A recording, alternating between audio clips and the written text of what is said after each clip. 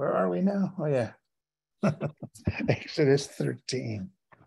Praise you, Father in heaven. Bless you. May you give us all understanding, and may you give me the utterance and the organization of my thoughts, that I might bring this forth in a manner that will edify some of us, all of us, hopefully, and be pleasing to you. In Jesus' name, amen. So here we go. Now, this actually coincides, Exodus 13 coincides with other scripture in the Bible, and I'm going to bring up all of this in very soon here. Verse 1, and the Lord spake unto Moses, saying, sanctify unto me the firstborn, whatsoever openeth the womb among the children of Israel, both of man and of beast, is mine.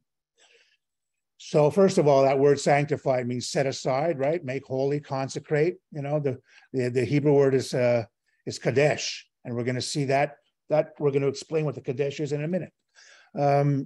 So sanctify unto me all the firstborn whatsoever openeth the womb, means the first one out of the womb, right? Of both man and beast is mine.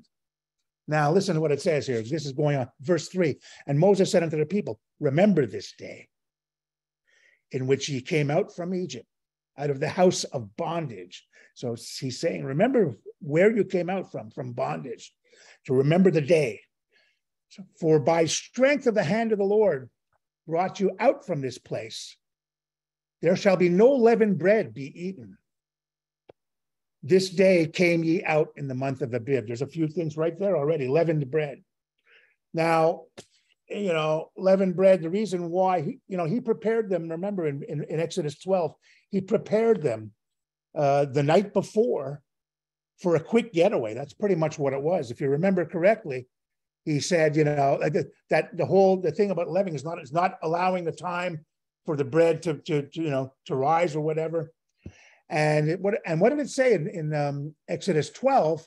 You go back to verse 8, it says, they shall eat the flesh in that night. They're talking about the lamb, roasted with fire and unleavened bread, and with bitter herbs they shall eat. So you're supposed to, listen to what it says. Eat not it raw, nor sodden at all with water, but roast with fire his head and his legs and the purtenance thereof. So basically what that says is roast the whole thing in one piece. Don't take the head off. Don't take with the legs and everything. And the purtenance means the guts. So they were literally throwing the thing on a spick or whatever they call it, a spear, and turning it and roasting the whole thing. And it says in verse 10, ye shall eat nothing, let it remain until morning, and which remaineth of it until morning ye shall burn with fire. And thus ye shall eat it with your loins girded, and your shoes on your feet, and your staff in your hand, and ye shall eat it in haste. It is the Lord's Passover. So he's preparing them. Remember this with the unleavened bread and the way they're cooking the animal. And he says, have your loins girded. What did they do? Why did they used to gird their loins? They would tie up their tunic around their loins, around their body, and between their legs and around their body, so that they could run. That's what was or go to battle, either one of the two. They would go into battle like that, or they would do that when they wanted to run. So what he's preparing them to run, right? And then it says, and your shoes on your feet. So you be ready to run, and the staff already in your hand. So imagine staff in one hand, eating with the other in haste. So he was preparing them in 12 to get for a quick getaway. But remember something, this is the night before. This is the way it was all throughout their escape. Remember, they didn't make it from Egypt to the Red Sea in just like, a matter of a day. They spent days on their way out, and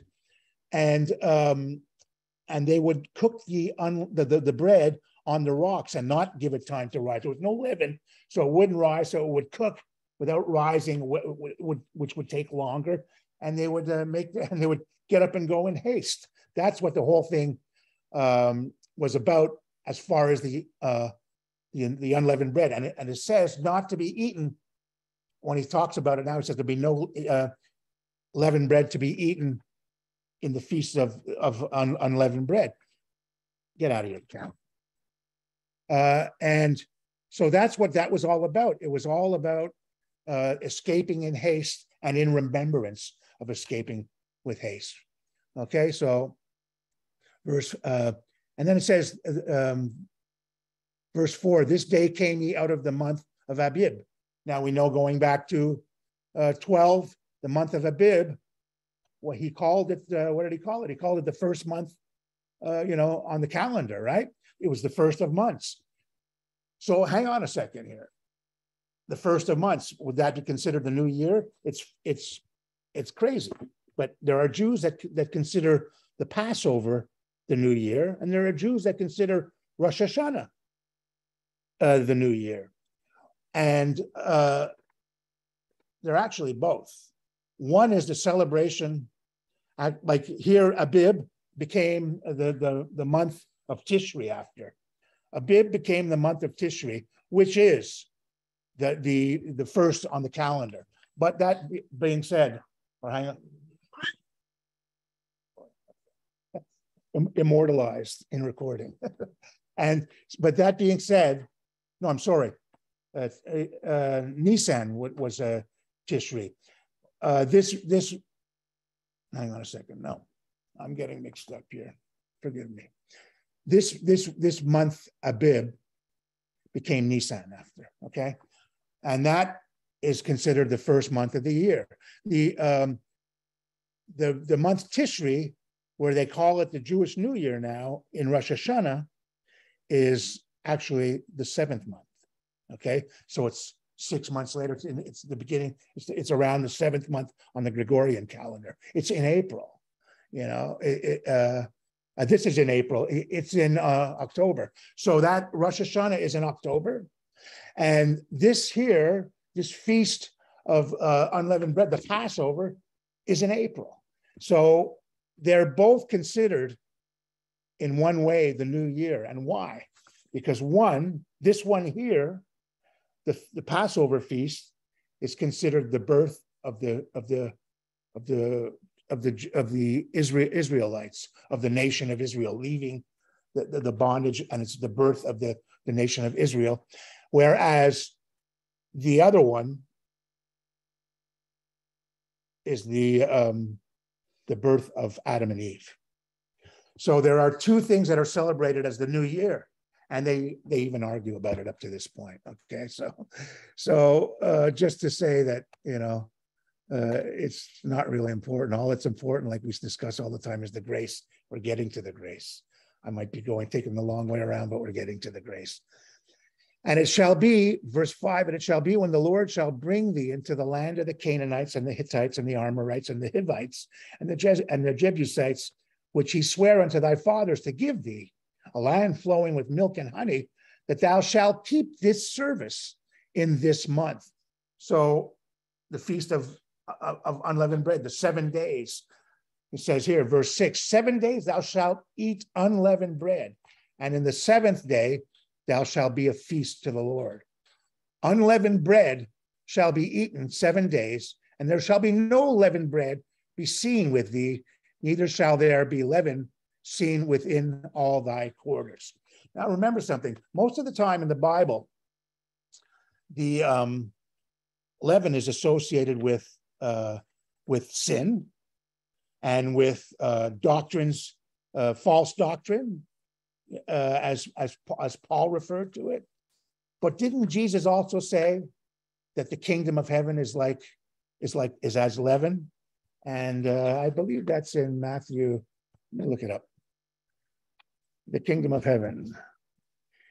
Jesus said it. So it shows you that it could be considered good too, depending on how you interpret the kingdom of heaven. I'm looking it up in my program here. Kingdom of heaven is as leaven. So it was Matthew 13:33. The kingdom of heaven is like leaven that a woman took and mixed with about 60 pounds of flour. And what is that representing? That represents that once that leaven, the kingdom of heaven, once it's inserted, once the gospel is spoke about, it will grow and grow and grow until it encompasses pretty much the whole world, right? So it shows you that leaven is not always considered evil, like in the way of sin or doctrines of demons. Jesus used the word leaven to show that the good of the gospel will spread out the same way bad leaven would spread out. Very interesting. So it says, verse 8, and thou shalt shew thy son in that day, saying, this is done because of that which the Lord did unto me when I came out of Egypt. And it shall be a sign unto thee upon thine hand for a memorial between thine eyes, and the Lord's law may be in thy mouth. With a strong hand hath the Lord brought thee out of Egypt. Thou shalt therefore keep this ordinance in his season from year to year. So remember something. This is very, this was passed down through generations, talking from the father to the son. And we're going to see why he's set aside and consecrated in a minute. There's redemption here. They go to God to redeem their sons, because what did God do? He took away the firstborn of all of Egypt. So now, in order for them to be in remembrance, they go to God to redeem theirs with sacrifice. So what we're seeing here, and what does it say here? It says it'll be a sign upon thine hand and a memorial between thine eyes. We're going to get to that. That's important. That's important what that is right there. That is the tefillin. That is the thing that they put on their foreheads and their arm right near their heart, and they put the band down to their finger. And we're going to talk more about that in a minute. Okay? So it says, therefore, keep this ordinance in his season from year to year. So it means all throughout your generations. Watch what it's going to say here. And it shall be when the Lord shall bring thee unto the land of the Canaanites, as he sware unto thee and to thy fathers, and shall give it to thee, thou shalt set apart unto the Lord that all that openeth the matrix, and every firstling that come of a beast, when thou hast the males, shall be the Lord's. So that's the first time he mentions males. Earlier on in the chapter, he didn't mention males. He said firstborn. Here he makes it specific, the firstborn male. Now they use the word matrix, that openeth the matrix. The matrix, basically, the word is rachem, and it means womb.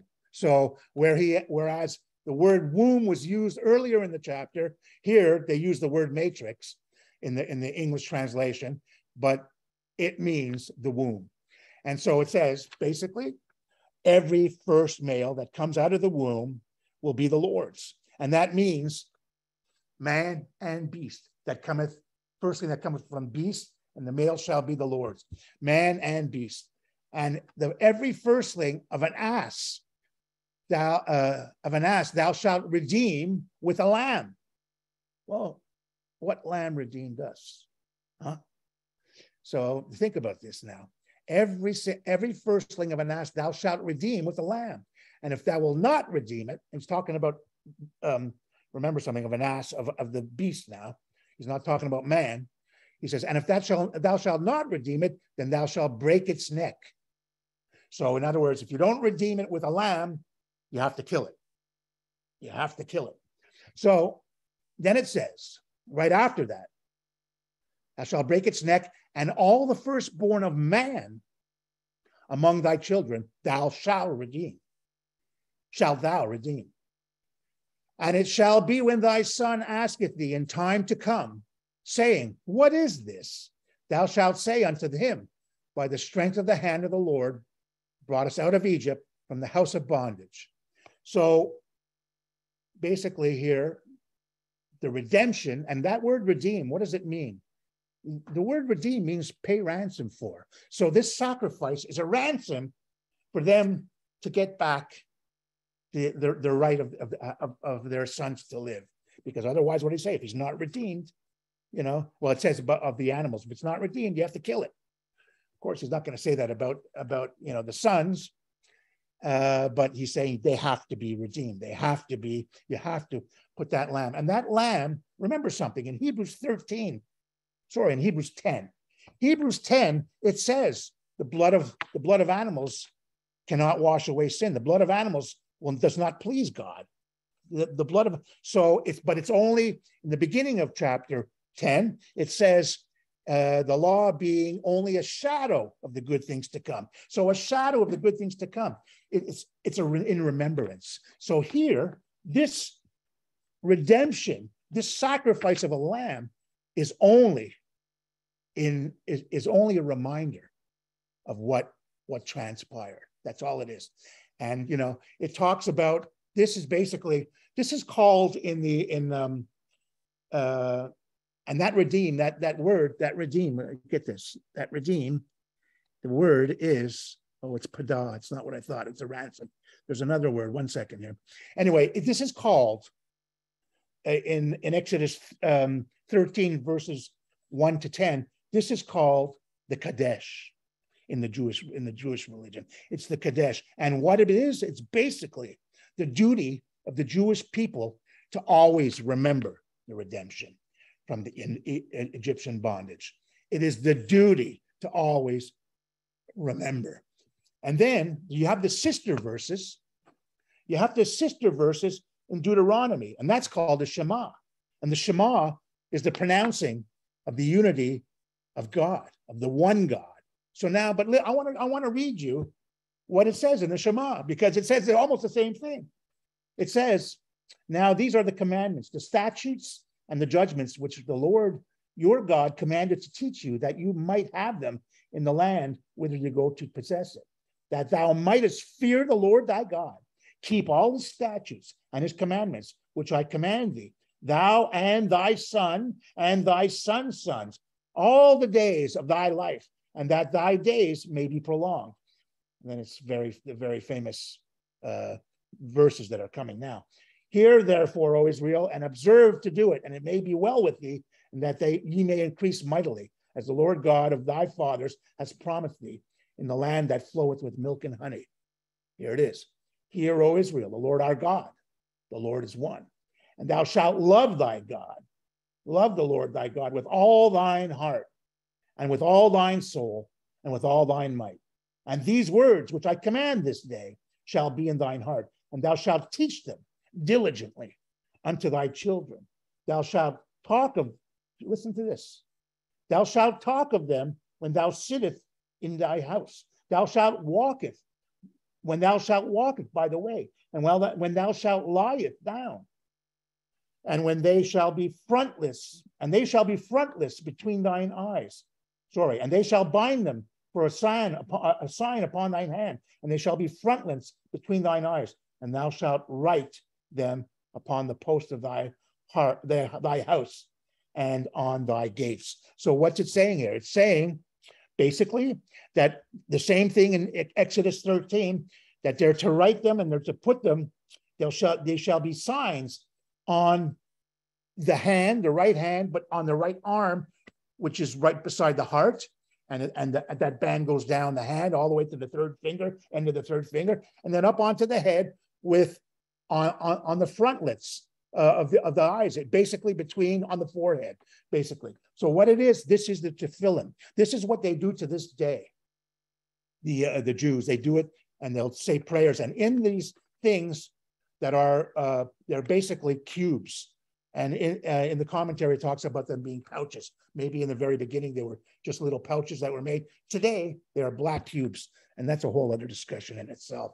When you talk about black cubes, there's Mecca and there's all kinds of things, Saturn worship and all this crap. But anyway, this is a whole other subject on itself. But today, what they do is they put these things on them, and they make prayers. And in them are the statutes and the laws, some of the things of the Torah.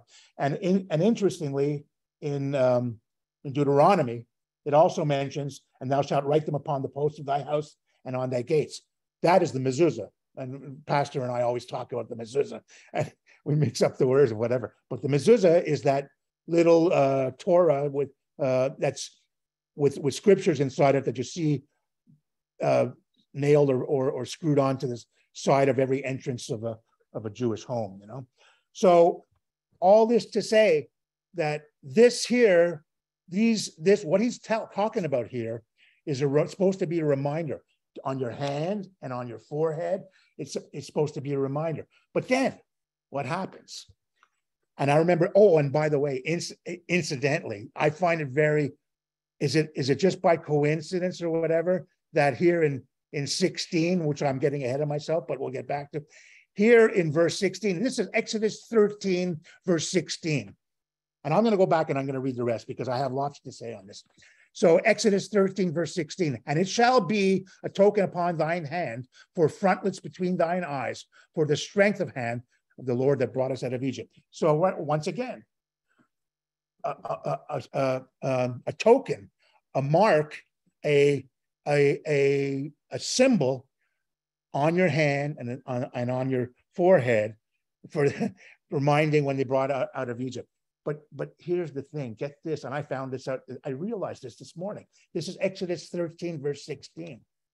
Well, we know how the devil is a counterfeiter and a copier, right?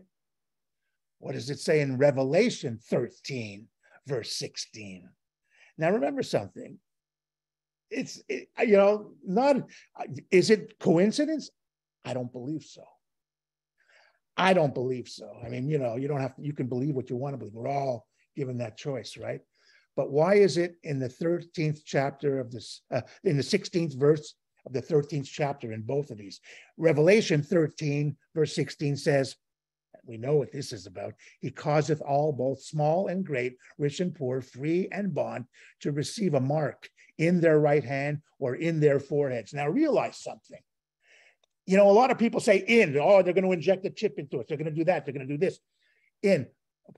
Wait a minute. Let's go to the translation. The word that they translated to in is epi. That's the Greek word. But what is the definition of epi? It's on or upon. So who knows what it's going to be? We don't know what the mark is going to be. We don't really care, do we? Because we won't get it. We're saved, right? But it could even be a tattoo. It says it could be this or that or the number of the beast. Remember something. That barcodes, scan barcodes. They start with 6, they have a 6 in the middle, and they end with 6. Just food for thought. So, but I just found it amazing that, here in Exodus 13, they're talking about a token, that will be on your forehead and on your right hand that you're supposed to do in remembrance to the bondage, being freed from the bondage of God. Well, the devil coming in and doing the same thing to what? To put you back into bondage. All these people will be going to the lake of fire. Anybody who worships the beast and takes his mark, right? I found that that blew me away when I found that out this morning. I couldn't believe it. Anyway, so I'm going to go back now. Here we go, and we're just to we'll get to it in a second. Just to make a point of knowing that these tokens and marks, well, God changed it. God came in and he changed it. Okay, and we're going to read about that in a minute. So now here we go back to Exodus 13. And it shall come to pass, verse 15, it shall come to pass when Pharaoh would hardly let us go, that the Lord slew all the firstborn in the land of Egypt, both the firstborn of man and the firstborn of beast. Therefore, and he's giving the reason to the son now, I sacrifice to the Lord all that openeth the matrix, being males, but all the firstborn of my children I redeem. Well, actually, I think that's the Lord talking. So what does he say? He's saying all the firstborn of the children are redeemed by that sacrifice. Now, remember something. This is only a motion, a shadow of things to come, because if it would have washed away all that, this is only remembrance. This is only remembrance of things to come, because if it would have taken care of it with one sacrifice for all the coming children, if it would have gotten rid of whatever that not a curse, but I don't know how to put it, that commandment, what's the word I'm looking for? Declaration. That declaration by the Lord, when he said this, if it would have taken care of it with one sacrifice, when they would have stopped, right? But he said no. He said, of thy son and thy son's son. And he says, and remember it's all through the years. So this sacrifice of a lamb was done over and over and over again. But he changed it. He changed it. Let me keep going on just a bit. And it came to pass when fire would hardly let us go, that the Lord slew all the firstborn in the land of Egypt, both firstborn of man, firstborn of beast. Therefore I sacrifice to the Lord all that openeth the matrix, again, the womb, the first out of the womb, being males, but all the firstborn of my children I redeem. And it shall be a token. Here it is again, 16. Remember, in Revelation 13:16, it says the opposite, and we know where it comes from. So in verse 16, it shall be a token upon thine hand for the frontlets between thine eyes, for thy strength of hand, the Lord brought us out of Egypt. But just a minute. So now this is a token, a sign that is on the hand, that is on the statutes that are on the hand, that are on the forehead and or the hand, and realize that it means the arm. Where they do it now, when they do this tefillin thing with their cubes, they do it on the left arm, which is close to the heart, and the band goes down to the hand. So, but listen to what the Lord said. The Lord himself prophesied what he was going to do. The Lord himself prophesied that he was going to change it, that there was going to be a new covenant, right? This is here in Jeremiah 31:31. Behold, the days will come, saith the Lord, that I will make a new covenant with the house of Israel and with the house of Judah, not according to the covenant that I made with their fathers in the day that I took them by the hand to bring them out of the land of Egypt, which my covenant they break. Although, how many people break the covenant with God, or did break the covenant with God, right? By grace you are saved, and lest any man should boast. Only by grace. So what did our gracious God do here? He says, of which my covenant they break, although I was an husband unto them. So in other words, he never broke his covenant. God never broke his covenant. God never left us or forsook us. But we did, or our ancestors or whatever. Although I was a husband unto them, saith the Lord. Verse 33 in Jeremiah 31. But in this shall be the covenant that I will make with the house of Israel. After those days, saith the Lord, I will put in my law in their inward parts, and I will write it in their hearts, and I will be their God, and they shall be my people. And they shall teach no more every man his neighbor and every man his brother, saying, know the Lord. They shall all know me. So God came in and fixed it. He fixed it. And he came in and basically he made a new covenant. And as it says in Hebrews 10, he taketh away the first to establish a second. That was the sacrifice, the one-time sacrifice that God made, that the Father made. He gave his only begotten Son so that we would not have to continue doing this, because obviously it was only in remembrance. This, as God says, as God's word says, the blood of animals, of oxes and lambs, that will not satisfy him, right? So what happened? He came in and he fixed it. God fixed it. And remember something here. For they shall all know me, for the least of them unto the greatest of them, saith the Lord. For I didn't finish it. This is the end of the verse in Jeremiah 31. Was on the next page, forgive me. Verse 31, verse 34 in Jeremiah 31. And it says at the very end, for I will forgive their iniquity, and I will remember no more their sin. So what was a remembrance of sin and all the other things, and the taking out of bondage and this and that, and all those sacrifices, as it says, could never cleanse us of sin, as it says in Hebrews 10. In Jeremiah 31, he prophesies.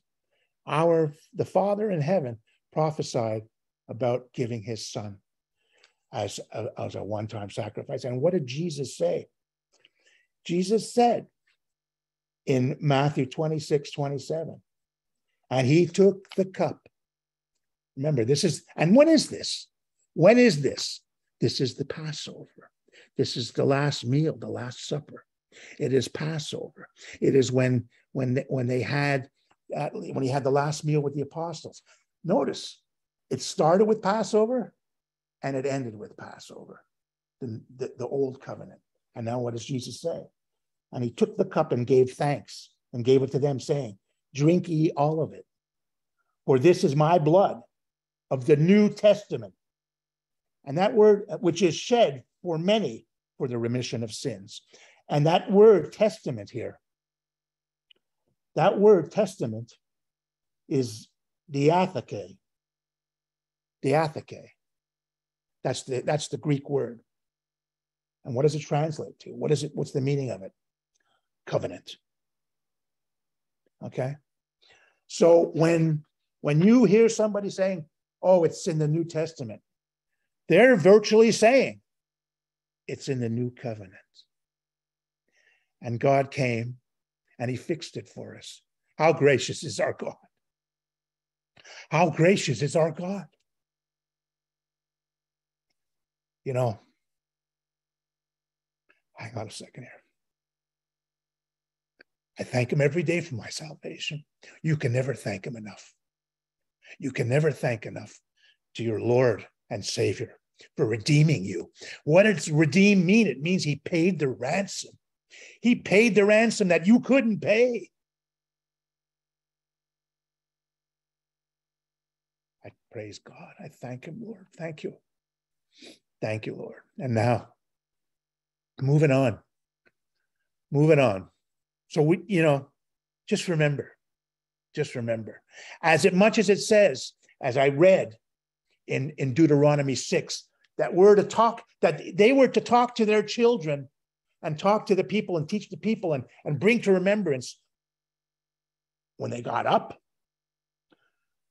when they were in their homes, when they were walking, and when they lay down. They were to talk about this and bring it to remembrance all the time. We are to do the same thing.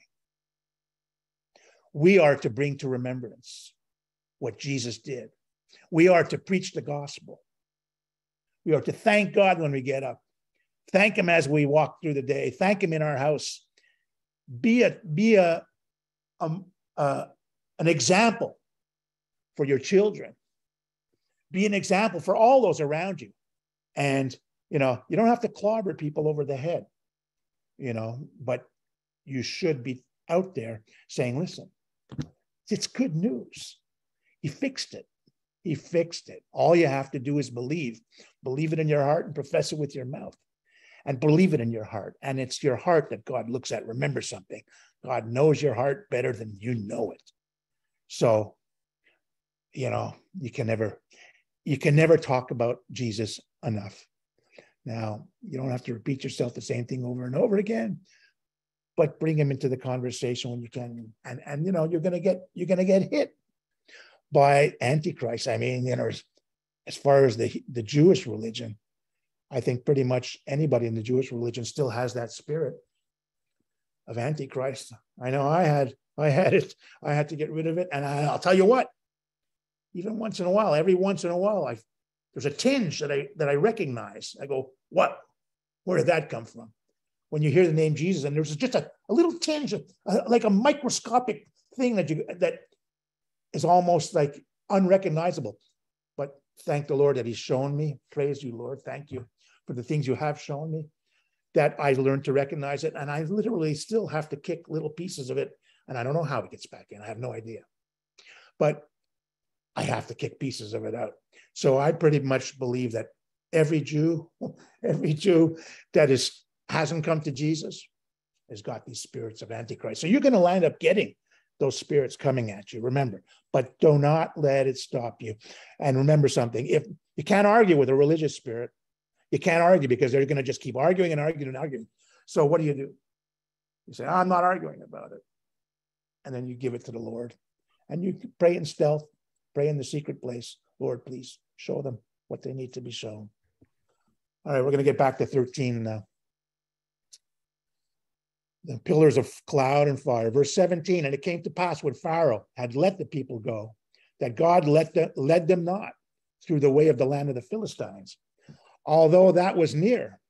For God said, lest perhaps the people would repent when they see war. So would repent mean change direction, right? Change their mind.